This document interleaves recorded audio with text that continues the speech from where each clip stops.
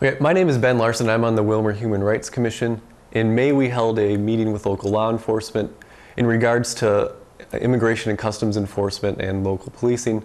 The Human Rights Commission felt that that information was imperative to get that out to the community. So today, that is a result of that. Today, we have Jim Felt and Sheriff Hartog, and I'll let them introduce themselves. Well, hi there. My name is Jim Felt. I'm the Chief of Police for the City of Willmar. I've been with the city for a little over 27 years, serving as a patrol officer, a detective, sergeant, captain, and now chief. Hello, my name is Dan Hartog. I've been with the Sheriff's Office a little over 35 years, and I have served as a dispatcher, a patrol deputy, detective, chief deputy, and have been sheriff of Candiac County for my 15th year. Good. So the questions I'll be asking today are from the Human Rights Commission, and then the community also submitted questions at that meeting, so it's sort of a jumbled up of those questions. So let's get into it. So what is the city's relationship to ICE? You know, for the city, the relationship we have with ICE is it is a federal law enforcement agency, and we cooperate with law enforcement agencies from other areas, including the federal government. We don't have any regular meetings with them. We don't have any regular information sharing sessions, but if they request information from us, we provide it. And also if we request assistance from them or have leads or something, we will provide it to them. Good.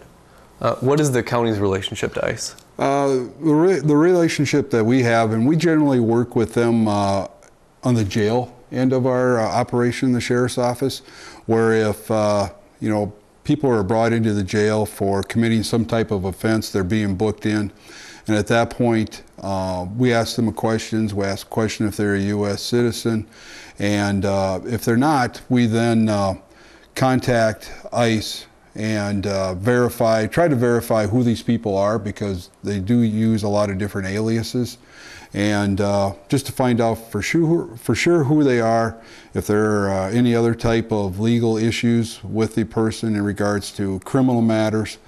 And so that's where the Sheriff's Office, we deal with a lot of those issues. Okay. I'm going to ask a scenario question here. So if an officer has pulled a car over for a valid reason like speeding, and the driver pulls out identification, would a document issued by the person's nation of origin, such as a driver's license, passport, or matricula consular, which is a consulate-issued document, result in a higher level of scrutiny than a Minnesota photo ID or other photo identification document? You know, in a case like that, speaking for the police department, if the person is the driver of the vehicle and it's some type of driving offense that they're pulled over for, that's we don't pull over people based on their skin color, their perceived race, anything like that.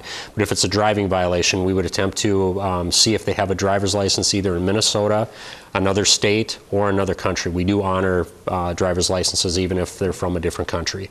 With that, we have to verify the documents that they have to make sure they're legitimate. Now, we're very familiar with dealing with Minnesota documents, some other states. When it comes to other countries, that can be difficult to verify if it is a true document or not.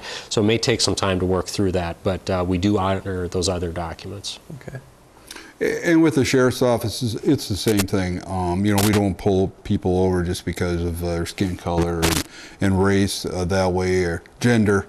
We just, any document that we're given, we want to make sure the documents are legitimate. So same with the Minnesota driver's license. You look at it to make sure that it's legit, and any other type of documents. We just want to make sure that whatever they're giving us, it's not counterfeit or something that obviously they shouldn't be having. Okay, interesting. Do officers ever contact ICE during traffic stops? No, that would be very uncommon, and I'm not aware of any situations where that's happened. No, we don't do that in the Sheriff's Office. Okay. Does the city or county detain individuals on ICE holds, which means that's where ICE asks our law enforcement agency to hold a person after they should be released for additional time to allow ICE to come take custody?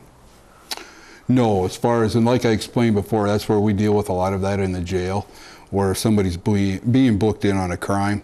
ICE, they'll ask, they have their 48-hour detainers. We do not honor those. We do let ICE know when that person is getting out of jail, and if they do want that person for some type of matter that they're investigating, then they are told to come to be at the jail on this date, and that's when the person's being released. Sure, and that's public information, correct? Correct. Yep. Okay, so you don't hold anyone. Nope. Do we deputize certain law enforcement officers to enforce immigration laws? No, we do not. No, we don't. Okay. Do we have an ICE detention contract where ICE pays the jail to hold immigrants in detention during deportation hearings? We do. There is something that is found recently, is that we do have a contract that was signed back in 2001, 2002, where that was prior to myself being sheriff, and where they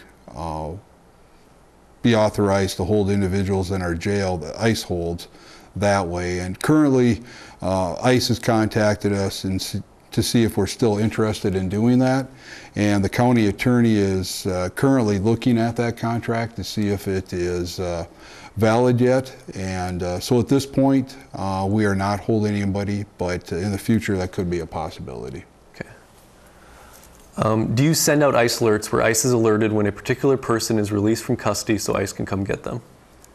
That we just talked about a little bit, went over that a little bit. And like I said prior, we don't hold anybody on the 48-hour forms or detainers, but we do let them know when they're going to get out of jail, and then it's up to them to be here. Okay.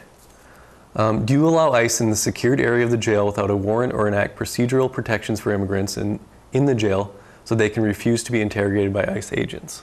ICE is like any other federal law enforcement agency. You know, they're a law enforcement agency. If they have a reason to be in the jail, and obviously we don't allow them to violate anybody's constitutional rights. Yep. So they are allowed in jail if they have a reason to be there, and to do whatever they have to do underneath for their job. Okay. Do you allow your officers or employees to inquire into immigration status or place of birth? You know, it's not standard questioning to allow something like that, but if it's part of a focused investigation where it's pertinent to the case, maybe it's dealing with forged documents or identity theft or something like that, where it is a pertinent part, officers, it would be proper for them to ask those questions at that time. Okay, and would that be only if someone committed a crime?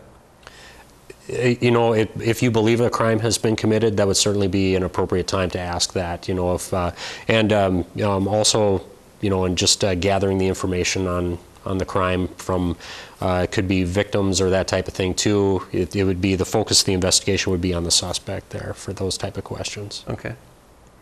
And with the sheriff's office, it'd be the same thing. You know, if we're investigating a crime, obviously we're trying to find out who this person is, what's going on with them. And I mentioned earlier in the program, talked about, you know, when you're brought into the jail, if you're a U.S. citizen. And the reason we do that is, and we don't ask immigration status or place of birth, we ask if you're a U.S. citizen.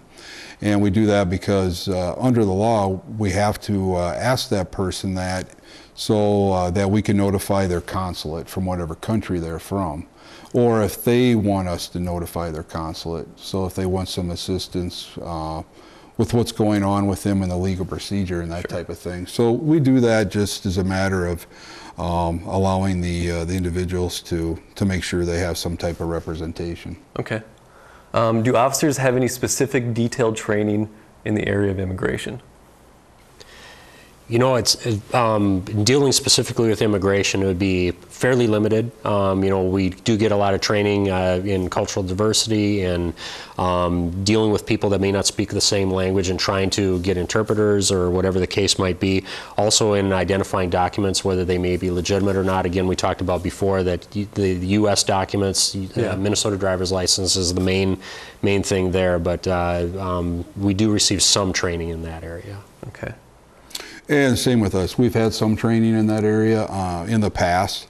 Nothing real recent, but we have had some training with that. Okay. What steps have been taken to reduce fear of law enforcement among our undocumented population? You know, I think reducing the fear is a very legitimate thing. And in law enforcement, our jobs are providing security and the feeling of security. And we certainly want to be approachable to the public. We want to have people be able to come and talk to us, report if crimes happen to us, that type of thing. So, so to reduce the fear, a lot of it is just getting to know your law enforcement. And this show is a good chance at that, meeting with the Human Rights Commission. We do a lot of different things with community events where we'll be present and approachable, or just everyday contacts. We try and have positive contacts in the community. We're involved in different community programs like Coffee with the Cops, where anybody can come to, Pop with the Cops. We have lunch with kids at the schools.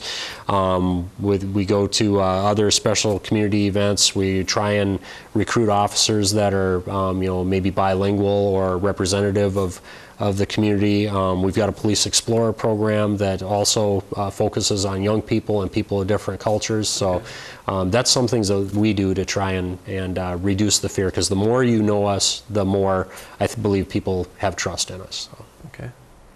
As far as the Sheriff's Office go, obviously we don't work with the immigrants on a daily basis like the police department does, just because the population is more focused right in the city limits of Willmar, where most of our job, a lot of it is out in the county, and you know, we have over 800 miles to take care of. So we're dealing with a lot of different things out there, but dealing with the immigrant population in the community, we do different things out there, talks, different community events. We have our communications bus, and we take that to different events in the community, and we work with the young kids with, you know, how to dial 911, and when you dial 911, what happens, and also with the water safety, the unfortunate incident where the two Somalian children drowned.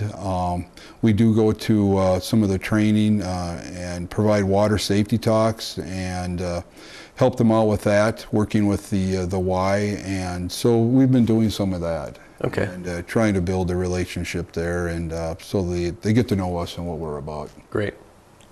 How are local law enforcement officers trained in the area of cultural sensitivity? How do they learn about other cultures, and what training is provided to them? You know, all police officers that come to us that we hire receive some initial training. Those are questions that we often bring up in the interviews too, as what kind of background they have in cultural diversity or dealing with people of different cultures or different backgrounds. We try and recruit people that have a good feel for the community and know what this community is about. You know, and then also continuing ed for our officers too.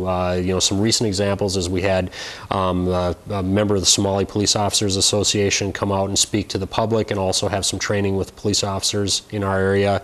And the same with the Latino Police Officers Association, brought a group out, spoke to the community and to our officers. So those are some things that we have done to focus on that. Okay. You know, and that's some of the training, same training our officers have gone to too. So it's generally, you know, if there's a training like that, both the Willmar officers and the Sheriff's Office officers go to that training and get virtually the same training with it. So. Okay, that's great. Mm-hmm. Is the department reflective of minority populations and women? You know, speaking for the police department, no, we're not, but we're trying to be. Some challenges that we face is trying to recruit minority applicants, whether it be women, people of color, whatever the case might be. We just don't get a lot of people to apply here, even when we recruit heavily for that. We do have, you know, a Latino police officer working for our department. We have, I think, 6 women working for our department in different capacities, 1 woman officer, patrol officer. But we have difficulty recruiting, and when we do recruit, those people are recruited heavily from other departments. Sure. and sometimes taken from us by bigger departments with more opportunities or different pay. So it's certainly something we look at. A big thing that we're trying to counter that with is our Police Explorer program, where it's for young people between 14 and 21, where they can learn about law enforcement, potentially for a job in law enforcement, and if they get to know the Willmar Police Department, like the Willmar Police Department, like the Willmar area, maybe they'll come work for us. Okay, great. With the Sheriff's Office, just a little background, we have 104 employees, and we, as far as women being involved in the Sheriff's Office, we do have quite a few. We have 31 women that are employed within the Sheriff's Office, and some of those, like in the jail, 3 out of 4 of our sergeants in the jail are women, and we also have 3 female deputies, and one of those is a sergeant. So we do have quite a few women working on staff. They do a great job. And then with minorities, just like Jim said, we have a hard time recruiting those people. But we just hired a Latino that'll be working in the jail. His first day is today, and we also have another one employed down there. We did have a Hispanic officer, but he moved on to another department, and so we try. It's just a matter of trying to get people to apply and that are qualified for the positions. Okay. How do officers communicate with persons who do not speak English, and how are they sure that that person understands what is happening? For us in the police department, a lot of the procedures are the same. We work very closely with the sheriff's department here, but for us, we're fortunate to have 4 officers on our department that are bilingual in Spanish. So if they're available, we will use them. Otherwise, a lot of times what we'll do is we have civilian translators that they're vetted, for accuracy and reliability and everything, where they will translate, either come to the scene and translate directly, or come to the law enforcement center, or something like that. If those options aren't available, another one is what's called the language line, where we can dial up on the telephone. Even if we don't know for sure what language the person is speaking, they're able to help narrow it down and get the right interpreter on the phone for us then. And the same thing for the sheriff's office. We have the dispatch center, the jail, where people are being booked in, and then out on the street. And obviously for the dispatchers, when somebody's calling in on a 911 call and they're calling in, they're frantic and they don't know how to speak English, it's a real challenge for the dispatchers. And we do have the language line in there that they can dial up right away and get assistance with knowing what's going on there, or they work through it the best they can, at least get an officer to an address that they're trying to tell the dispatcher. In the jail, obviously we want to make sure people that are being booked into the jail understand why they're being arrested and being housed in the jail. And we have interpreters that, like Jim said, if they've been vetted, they go through the process, and we call them in to help explain the booking process to them, why they're being arrested. And out on the street, it's the same thing. We have the language line, or we'll call an interpreter out to help. Okay. As far as, from there, it doesn't stop there. When they go to court, there's also court-certified interpreters that are in the court system. So again, they're given that information through an interpreter that way. Okay, great. What can people do if they feel they were stopped on the basis of their race? The Wilmer Police Department, along with the Sheriff's Department, we're mandated by post to have different procedures in place for allegations of misconduct or concerns about that. So if someone has a concern about that, they can call the police department, email us, stop in, whatever they feel comfortable with, ask to speak to a supervisor. In fact, any officer can start the process there, and it's a complaint process where can gather up some basic information on what the issue or perceived issue is. We do a full investigation on it. We notify that person of the results of that investigation, and if there's any disciplinary action that needs to be taken, the officers are also held accountable for that too. Okay. How would someone report that if they... Starting point would be to get a hold of us either by phone, email, or stop in, and any officer can start the process. There's some paperwork that they can send with the person if they want to review it and return to us for a formal investigation. There's some real basic questions they need to fill out and some information, and then get it back to us. Okay. To start the process. Yeah, the same with the Sheriff's Office. It's state, so I mean our licensing agency says we have to have that in place. And what we would do is, obviously, if we have a case where they feel that, we're discriminating against somebody, more than likely we would have another agency come in and do the investigation. Okay. So we wouldn't do it internally with another sheriff's office employee. So we'd have another agency come in and do the investigation, so that it would be a neutral investigation that way. Okay, great. I'm going to ask a question that's not on here because I think... Okay. So if someone reports a crime and the person reporting the crime is undocumented, would they be asked about their status when the police arrive? No, they would not. That would have no bearing on their reporting a crime, and we encourage people to report any crimes or anything there. We don't want that to be a barrier for anyone. So they have nothing to worry about? Correct. Okay, great. How are the police and sheriff's department working to improve the relationship with the Latino community? How can we work on this with you as a community? You know, for us, we want to improve relationships with the community as a whole. You know, not just the Latino community, but we realize that there can be certain avenues that can increase, you know, the building of trust there in the Latino community. Some things that we do is we try and be involved in a lot of different community events. We try to have officers that are personable, so when you just have casual contacts with them on the street, you know, whether you're standing next to them in line at the convenience store, or whether, you know, it happens to be a traffic stop, that, you know, you're treated with our core values of, you know, service, professionalism, integrity, respect, and trust. Our officers, I think, we recruit them for those purposes. We continually train for that, you know, but we want to gain people's trust through just our day-to-day contacts. Again, we've got some special programs like our lunch with the cops at the schools, the pop with the cops, coffee with the cops, you know, where it's just a chance for people to get together and get to know each other. Our Police Explorer program that we talked about, another good opportunity to build relationships in the community and trust there.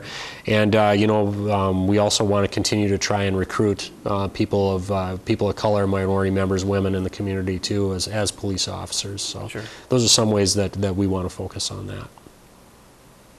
Yeah, and like I stated earlier, the Wilmer Police Department works a little closer with the community that way, because they're right here. We're more on the outside the city limits, but us too, I mean, we want to continue a relationship that we have, working with them in the community at different community events, and that's all minorities. And as always, our doors are open too at the Law Enforcement Center, and if people have questions, concerns, we're always willing to sit down, listen, and see what their concerns are. Great.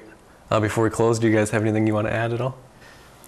You know, I guess for us, if anybody has any questions, concerns, comments, we always welcome them. We always want to try and better ourselves, learn more about the community, what the needs might be, that type of thing. They can, number of different ways to get a hold of us. Our main number is 320-235-2244. That'll get you a dispatcher 24 hours a day, and they can route the call to the correct person. Otherwise, our public email is police@wilmermn.gov. Or we have our own Facebook page. We welcome messages or just people to view our Facebook page and see what's going on with the Wilmer Police Department and the community there. Sure. Yeah, and again, for the Sheriff's Office, if they have any questions, concerns, they can contact me directly. My direct dial is 214-6700, then extension 3301. And email, they can email me at 3301@co.candiohi.mn.us. Glad to take their questions, and like I said earlier, our doors are always open, and if they have any questions, please stop in and talk. Hey, thank you. This has been a discussion with Chief Felt and Sheriff Hartog. We hope that it dispels any fears in the community. Thank you.